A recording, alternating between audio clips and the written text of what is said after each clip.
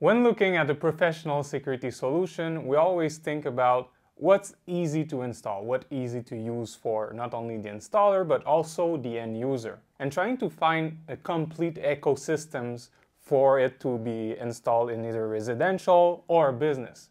It just makes it easier when you have one platform to control everything. That's why integrated systems are so popular. And that's what Ajax kind of revolutionized the security world with, is with the alarm wireless solution. They started with alarm, then they introduced smart home solution, and more recently, they introduced a video surveillance solution to their line, making it a big ecosystem where you can have pretty much every kind of security you need for your business. And today we'll look at their new NVR, so it comes in an 8 and 16 channel, and the camera will be later introduced, so it's not yet on the market in North America, but we have the NVR, and we'll look at it right away because this NVR is special in the sense that it integrates any third-party camera that respects the ONVIF protocol. So you don't need only an Ajax camera to work on there. If you have already a camera system, it will probably work on the Ajax NVR. One additional point, this is NDA compliant, so all video solutions from Ajax are NDA compliant. Let's get to it. All right, so what's in the box? What does it look like? Honestly, if you ever played with Ajax, you know they always have some slick designs, so really minimalistic, nothing complicated at all. So first off, your user manual, always keep that in hand. The way you can do it is either read or you can scan the QR code right there with your phone and you will have access to their user manual on their website. Then it comes with cables. So inside here, we have a Cat5 cable and the power cable too. So that's great. And the main course, the NVR itself. So as I mentioned, always a slick look. As you can see, nothing on the outside, everything is packed inside the NVR. So one thing to note is that the NVR does not come with a HDD inside. So you will need to buy an HDD to put inside your NVR. And also, you will see right there, so you push towards you and it will open. As you can see here, push and then just flip. And there you have it. So now we installed already the HDD. Really simple to do. I will show you in just a second. Another thing that comes is some screws to secure the HDD inside your NVR. And the way you put the HDD in is simply by using the latch on the side of it. So as you can see here, you have a small handle, you push on it, and you put it up. So this way, you can insert the HDD inside the NVR, and to lock it in, you just push it down, and you will hear a small click, and that means that the HDD is secured. So really easy to use right there. Underneath, you have a reset button right there. So this is not yet active. It's coming in another update for firmware for the NVR. We will test it in future videos. My thinking it will be a factory default of your NVR right there. You have your QR code to enroll the NVR inside your Ajax application, and the connections are right below. So here we have the RJ45 input to put your cable in, and on the other side is the power for your cable. And you can take both cables and bring them out of the NVR. Now, as I mentioned before, and you probably looked at it and saw it too, there are no PoE ports inside this NVR. So it's important to have an external PoE switch to connect your cameras. So HDD doesn't come with the NVR, PoE switch doesn't come with the NVR, so make sure you have those before doing your installation. Now we're gonna enroll the NVR to the Ajax application. So first thing to do is put your cables in first because you don't want to move too much the NVR when it's powered in because you're using an HDD. The disk is turning, so you don't want to be flipping the NVR left and right because it can break the HDD pretty easily. Alright guys, so I put in the power for the NVR, I put the PoE switch on the table connected to internet, and now I'm going to connect my NVR. And as you can see, so always be careful with the hard drive, but right now we have a red light. That means that there is no connection to the NVR itself. So when I connect it to the PoE switch, it will give the internet and the light will change to green. So I'm going to do this right away. So you take your Cat5 that you plugged in previously in the NVR and you put it in the PoE switch. And now you wait a little bit and I will also enroll my NVR to my Ajax application on your phone. So let's do this together. If you've never used Ajax, this is how all their product works. All you need to do is access your hub, do add device, and you scan the QR code that is inside the device. So scanning the QR code right now. You name it, so I will name it NVR, and you add the device. So now add device, you see the request change to OK, and now you see the light is green. So now the NVR is enrolled into your Ajax application. So now I can close the enclosure to make sure everything is well secured. So as I showed previously, it's just about sliding in the cover. We push it, we hear the small click, and then carefully you flip it and you have your NVR ready. So this is how you would manually set up, so the first step to set up your NVR. Now the NVR is inside your app, so I'm going to walk through how to set up the NVR in there. So as you can see here, it's already enrolled. You see all the features of the NVR, so the CPU, the RAM, seeing all the hard drive temperature and stuff like that. You can go inside the cogwheel to make sure you update the firmware if it's well connected. And that's most of it for the NVR. But now what we want to do is add cameras to it. And this is the important step, is to show you how easy it is to add a camera to this NVR. So as I mentioned previously, it's work with the ONVIF protocol. It's also work with RTSP. So if your camera doesn't have ONVIF certification, you can still enroll it inside the Ajax NVR. So I'm going to show you right now by picking a camera from the G.S.D group. So we pick a black colored camera from G.S.D group because the Ajax cameras that are coming in have the choice between black and white. And we have the black NVR to match with the black camera, but know that the NVR is also available in a white color. Now I'm going to show you a little bit about the PoE switch, because as I mentioned before, the NVR itself doesn't come with a switch. So here what we did is connect the switch to Ethernet using the gray cable. With the black cable, it is the NVR, so we plugged in the switch to give it internet too. And now with the blue cable, we will plug in the camera to give it power over Ethernet, so PoE power, and it will be on the same network as the NVR. So this is why we're doing it also, to make sure that the IP are coordinate, and we will see it appear inside the application. So it just makes it easier for the installation all around. So we're going to take the app again. So inside the application, you see under NVR, you have cameras. Right now it's at 0.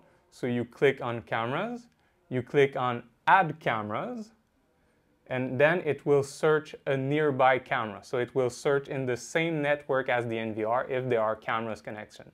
So as I mentioned, now we're using the same PoE switch, so we will see one camera appear on the screen.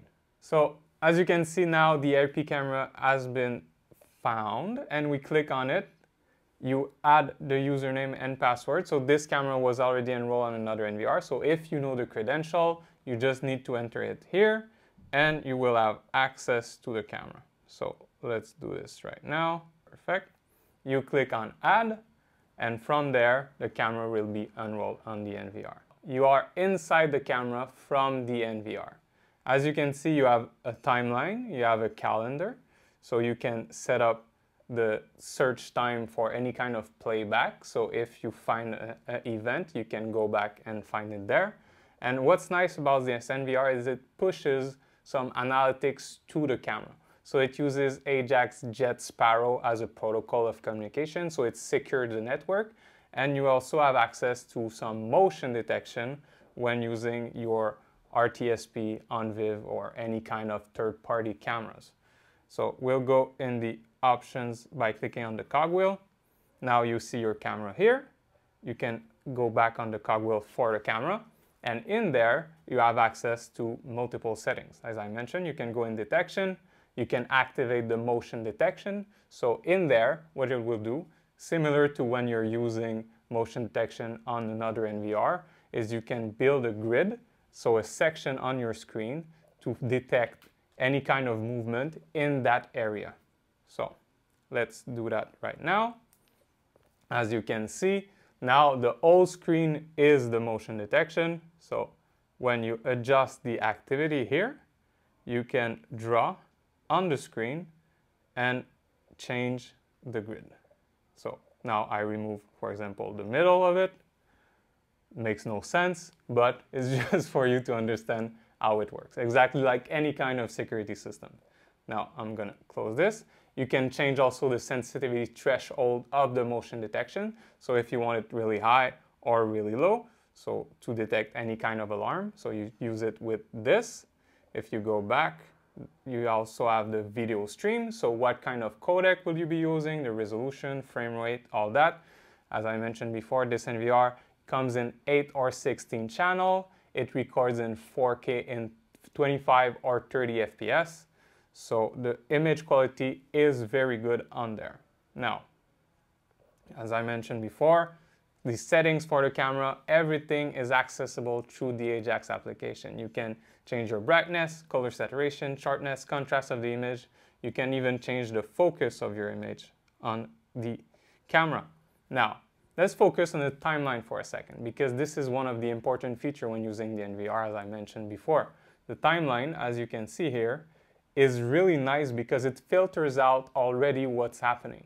So by looking at the timeline, I can see that there was motion detection that was triggered before like a minute ago, which was probably me in the picture.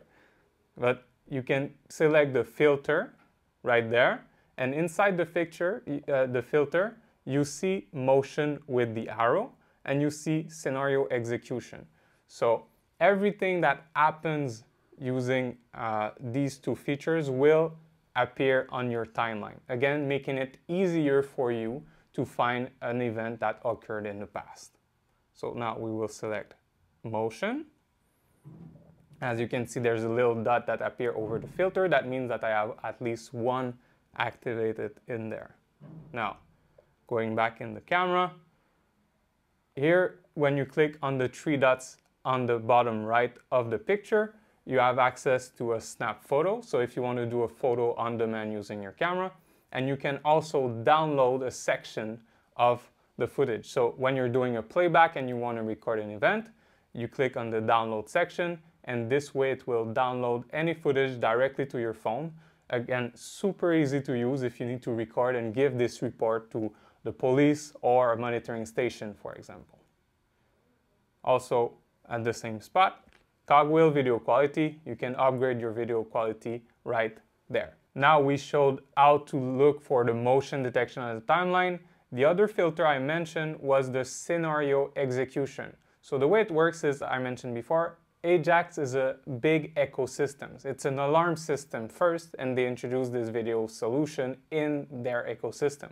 So you can create scenarios where, for example, a motion sensor that you would put on your door. So I open the door, I receive a notification, and with the scenario executed with the NVR and the camera will also send you a notification, so being able to see exactly who opened the door. So the door opens, and I have a look of the camera looking at this scenario specifically.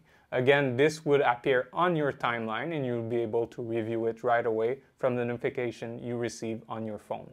Another feature that is really important about this NVR is the hard drive. As we mentioned before, it doesn't come included, but you have a wide variety of choice because you can add up to a 16 terabyte hard drive to your NVR.